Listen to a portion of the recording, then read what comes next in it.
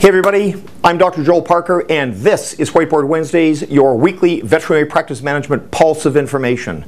We're going to carry on in the client satisfaction, customer care vein here, just with a quick little talk on customer satisfaction versus client delight. Okay, one of them leaves the client like that, which is okay. One of them leaves them like this, which they are emanating the experience for all others to see. It's like going to a great restaurant or a great service center where you've been really well taken care of, and you come out and you emanate that to people that you run into. A couple on the action steps. Number one is the client's always right. We've gone over that before, and the fact of the matter is these days, with all the reviews that are possible and so forth, one must strive to take care of clients in any way which way they can. There is the odd time where you're going to have to fire a client, but they are extremely rare. There are so many more things that you can do in terms of talking problems over with clients, but the bottom line is make sure that no client leaves your practice unhappy. You should work it through to a point. Might take some time.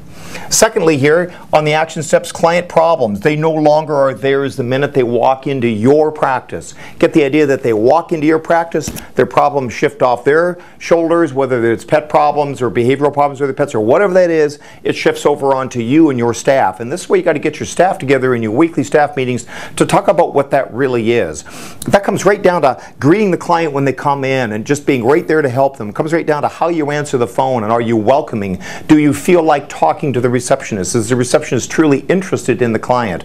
Comes to right down to what they're like in the exam room, leaving with bags of food, anything you can possibly do to help them. If the client has a problem with delivery of food, then you would work that out to have it delivered. Anyways, lots of things to expand and create on that. The fact of the matter is the client's always right. They walk into your practice, their problems are no longer theirs, they're yours, you take care of them.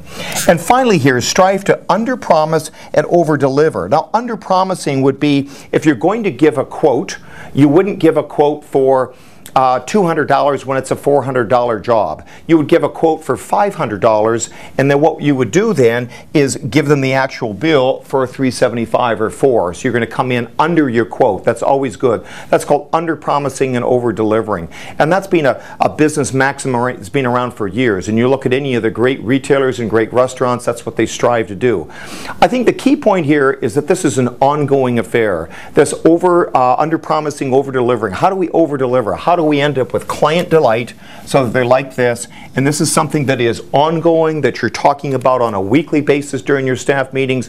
Who's the staff member of the week? One of the things I routinely do with our clients that come for their executive training program is I like to ask them, you know, how did my staff take care of you? Are you taken care of? They always say yes. We have great staff here. Right, Dylan? Yeah. Awesome staff. We love you guys.